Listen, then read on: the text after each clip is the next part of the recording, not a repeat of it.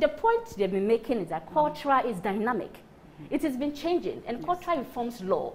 You understand what I'm saying? So currently, once there is a conversation about homosexuality, it means that today this is prime television. We're having a conversation about it. Yes. So we wouldn't have done this in 1981. Yes, obviously. And so it means that, and the president recently was interviewed somewhere, and I think he made a point, Nana Akufo, the President Nana Akufo, he made a point that it's bound to happen. Yeah, when society begins to open up, it is bound to happen. But not now.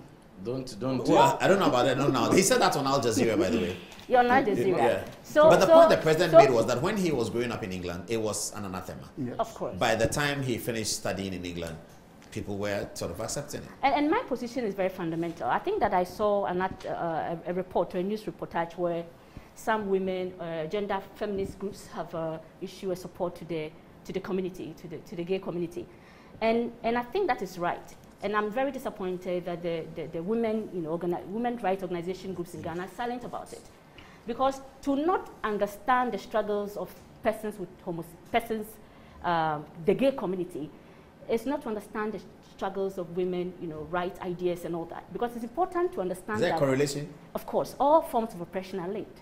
Oppression? All forms of oppression. That's a strong word to use. Yes, and that's the fundamental position of my organization, POA. LGBTQs are being oppressed? Women we have, layers of women, intersectional layers of women. All women are not oppressed in the same way. Of course, my what I would call oppression would be different from a woman who is very deprived in the rural community, not have access to education. What they would call oppression. But every woman has a kind of oppression? Is that what you're saying? I mean, like she said, women are not homogeneous as well. So it's important you understand the intersectional, layers of women as well. So I would have expected that organized women groups in Ghana would have joined the struggle of the. I don't understand. Organized women's group to join the struggle for freedom for LGBTQ. Because currently, the reason why we haven't been able, I mean, I'm not a feminist, but I'm an activist, that we can achieve equity, we can achieve equality when it comes to gender representations and issues and all that. We haven't done that. We haven't been able to achieve that. Why is it the case? Because women's groups are organized in parochial ideas, parochial, limited from the broader issues of rights and citizenship rights and all that. What this community is calling for is representation, is to be heard, to be allowed to have the right to their sexual orientation. And it's the same struggle. Is that sexual orientation not prohibited by the ecclesiastical Bible? You see, and if it is, should it matter? I don't think that. I think that will limit the conversation when we look at it from a moral code.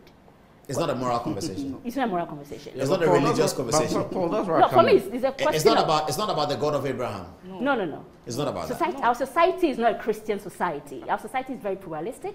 That's why these ideas, 70–80% Christian. Let me correct an impression. The Constitution. All the religions, whilst it may not be a Christian society, Christianity, Islam, and traditional religion all abhor homosexuality. The moral document, the most important moral document here will be the Constitution. Thank you. It does not recognize any religious.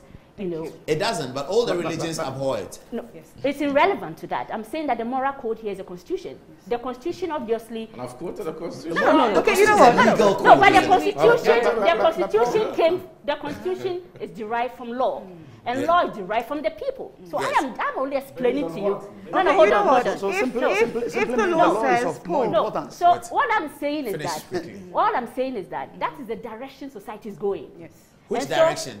The direction that these groups are organizing, and very soon there'll be more people, more groups emerging, calling for rights. Yes. Because the Constitution gives calling for rights of LGBTQ. Calling for so many other diverse rights, because the Constitution gives room to that.